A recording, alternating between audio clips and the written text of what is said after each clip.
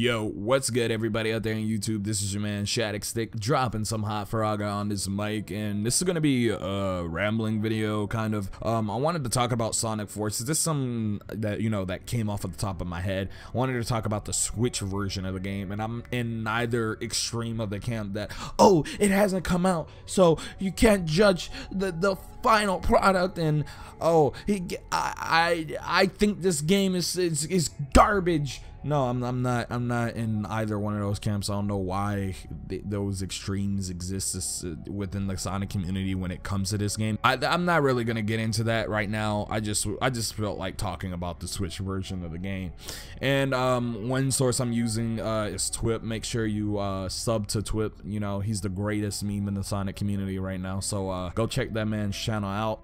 He brought up something about the Switch version in terms of its performance, and it has very poor. He said it had poor performance. There were frame rate drops everywhere. It's running at 30, which isn't a bother for me. While I did pre-order the PS4 version and I bought that for 60 FPS, I don't mind playing in 30 because I feel like I'm going to pick up the Switch version eventually, if not in maybe January or sometime. He said the game didn't perform well, which is startling to me since we have about a month away from the game.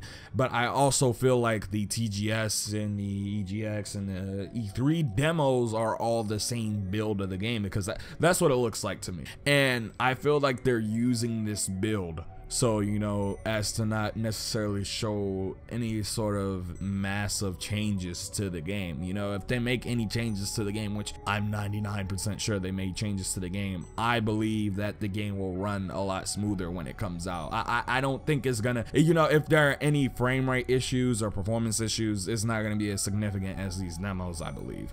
But one thing I wanted to touch on is the Doom port to Nintendo Switch. That comes out in about a month, and from gameplay we've seen and from hearsay, word of mouth of other people who have played the Doom port, it runs extremely well. There are a few frame rate drops here and there, but Doom 2016 Doom on the Nintendo Switch, and while it is capped at 30 FPS and it's not as pretty as the PS4 and Xbox One versions and PC at max or ultra or high or even medium, the Switch version does look pretty good. It looks good. It doesn't look bad, and I have to give credit where credit's due. The fact that Bethesda's id Studio now, because it is under Bethesda, they got that game to run on there. That and Wolfenstein 2 The New Colossus are running on the Nintendo Switch. So I feel that because these games that are far more demanding, you can look at them and tell they are far more demanding